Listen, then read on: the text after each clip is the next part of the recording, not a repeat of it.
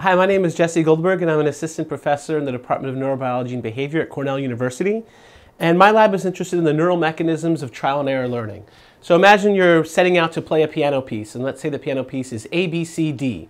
Well, you might, when you're a beginner, sort of bang on the keys randomly and go A, B, C, and you might make a mistake and say A, B, C, B.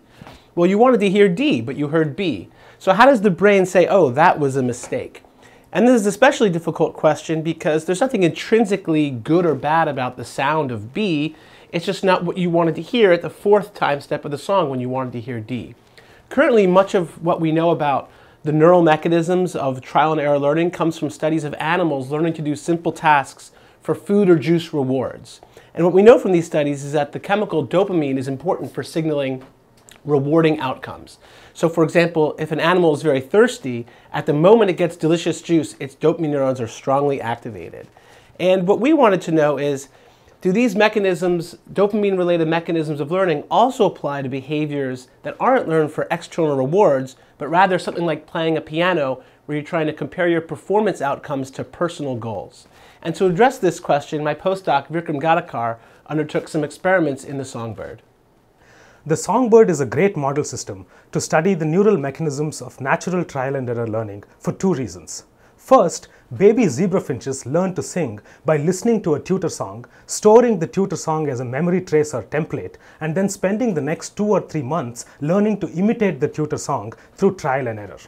The key here is that they don't learn to sing for immediate external rewards like food or juice, but instead learn to sing by comparing their own song to an internal template. Second, the zebra finch brain contains many of the same brain regions that our brain does, including a dopaminergic projection to the basal ganglia. So the critical experiment here to test if dopamine activity is involved in performance evaluation is to record from these dopamine neurons in a singing bird while fooling the bird into thinking that it sang a crappy song. Now to do this, we use a little trick called distorted auditory feedback, where we take one part of the bird song and unexpectedly play it over different parts of the bird song while the bird is singing. So here is a young adult male zebra finch. You can see that we have the two speakers on either side that we use to provide the feedback. There's a little microphone at the back of the box that records the bird's song. The whole box is soundproofed so that the bird is not disturbed and can sing in peace. Now let's say the bird song has 4 syllables, A, B, C, D, which sounds like chikwa-a, and the different part of the song that I'm going to play over syllable D sounds like ksh. So the bird is singing along chikwa-a, chikwa-a, chikwa-a, chikwa-a, but what the bird hears is chikwa-a, chikwa-a, chikwa-ksh, chikwa-ksh, chikwa-a, chikwa-ksh, chikwa-ksh, chikwa-ksh, chikwa-a, depending on whether or not we distort syllable D with feedback.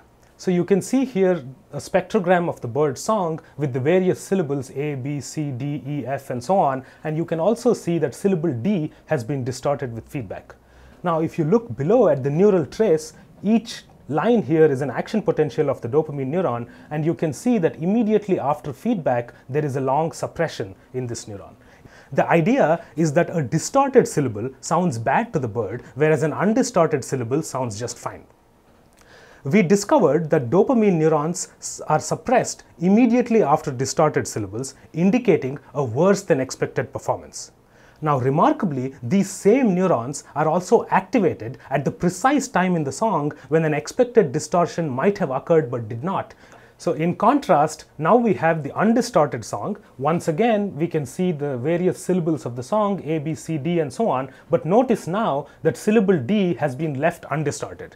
If you look at the corresponding neural trace for this case, however, we see that immediately after syllable D, there is an activity increase in the dopamine neuron, indicating a better than expected performance. Now, what is so amazing about these results is that they show that dopamine activity signals better or worse performance in exactly the same way that we know that it signals reward or lack of reward in other animals. So the big idea is that when the songbird practicing his song hits the right note, his dopamine neurons are activated in an eerily similar way to how they are when a thirsty animal gets juice.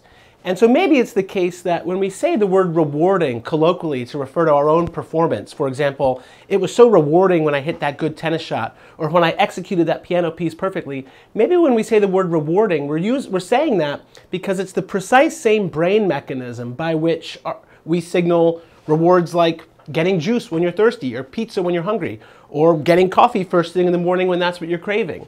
And so it might be the case that there's really general mechanisms by which the brain processes rewarding outcomes for satisfying hedonistic drives as when executing performances.